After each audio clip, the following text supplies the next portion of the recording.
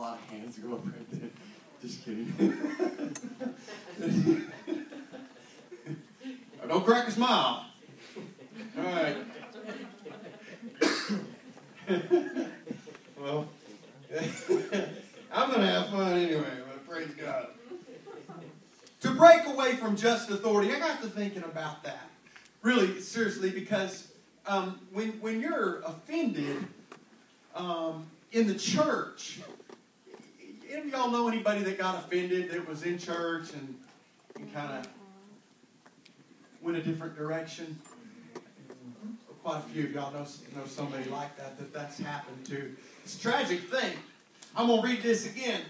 A brother offended is harder to be won than a strong city. What was it that offended my brother that made him rebel against the church? I want to tell y'all something. I struggle with this. I struggled with this for probably about near 2 weeks now, Brother Will, since Brother Will asked me to come and minister to y'all. And last week, Brother Nick Mahaney was down preaching downstairs, and so we didn't have youth class, and I just really struggled. I really struggled. And so I want you to know something tonight. God's got a word for you here. Amen. You hear me?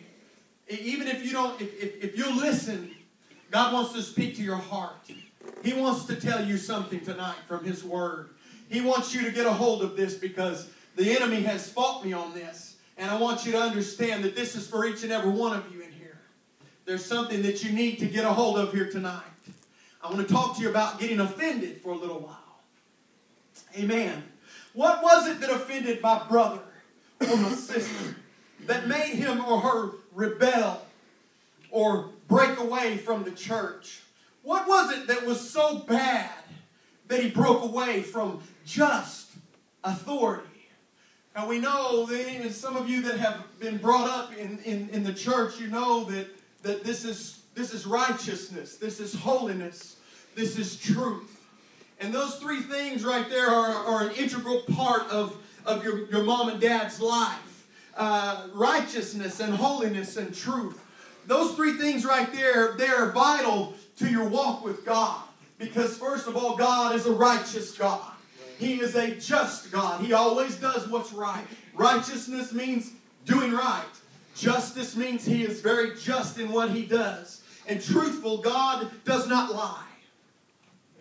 And so we're supposed to emulate Christ, right? I mean, be like Him, speak like Him, act like Him, walk like Him, talk like Him, dress like Him, because He was God robed, manifest in the flesh. We're supposed to be like Him. And so in our walk of life, we have times that we see people that get offended in church, and they fall away, they break out of the church, they break away from that just authority. Let me tell you something right now. If God doesn't have supreme authority in your life, you need to make sure that you get that way. Because all of us know that He's coming very soon. Yes. The signs are here. There's no question about it. The prophecies are coming to pass almost day by day. If God doesn't have supreme authority and just rule over your life, you might want to check yourself. Amen? Amen. So what was it that the man was talking about here when he said a brother offended is harder to be won than a strong city? We've already known that a lot of us, most of us know that we know somebody that has been offended in the church. And I come across so many people that have given up on God because they got hurt in the church. And you say, Brother Cox, what does that mean to me? I'm just a young person. Just hold on. Bear with me for a little bit, okay? I work in the public, and you'd be surprised at how many people I come across that know what apostolic means. It would blow your mind if you really knew how many people I come across just in the general public that say, yeah, my mama raised me Pentecostal. I know what that holiness stuff is about. I know what that speaking in tongues is about. Really, I've come across so many people, but they say, yeah, I'm a preacher. I got hurt because I'm a preacher. And so I quit going to church. Or they say, yeah, there's this guy up there, and he did something that it just, it just flew all over me, and I left, and I never turned back, never went back. Or Sister so-and-so, she did something, and it hurt my feelings. And I just can't believe she did that, and I left. I just gave up. I just never went back to church. I know people like that, y'all. I know people that has happened to. And they go out into the world, and they give up on God. And guess what? Guess what happens out in the world? They get hurt. They get offended.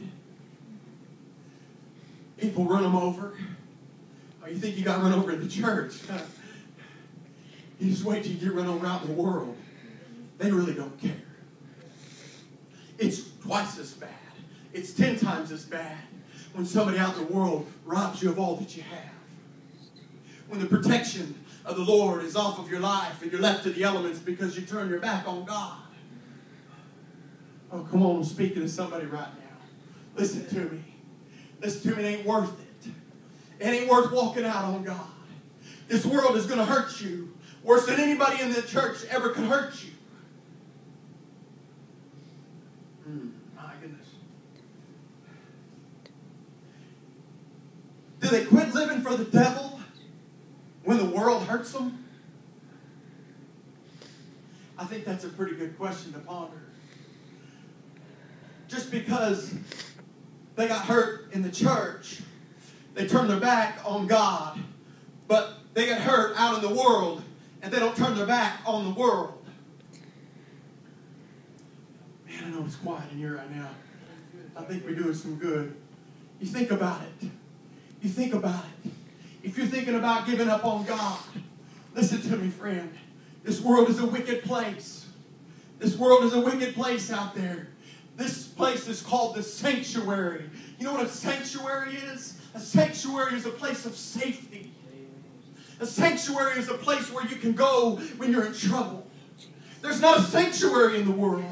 Well, people call the bar their sanctuary. But what's in the bar really? Crooked people, deceit, lies, death in a bottle, drunk driving, DUIs, misery, broken relationship after broken relationship. Maybe I'm a little bit too heavy tonight. Maybe I'm a little bit too...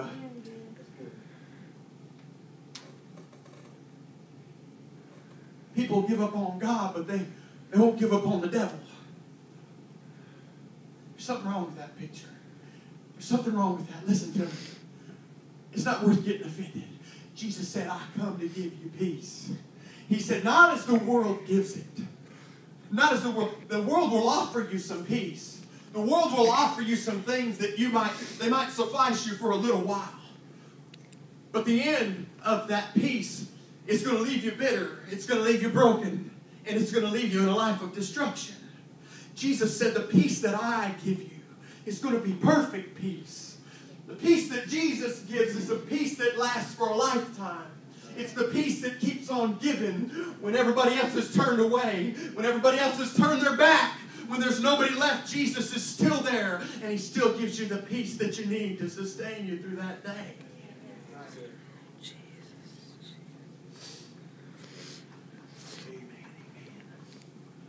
Peace I give unto you. I'll read this proverb again. A brother offended is harder to be won than a strong city. And their contentions are like the bars of a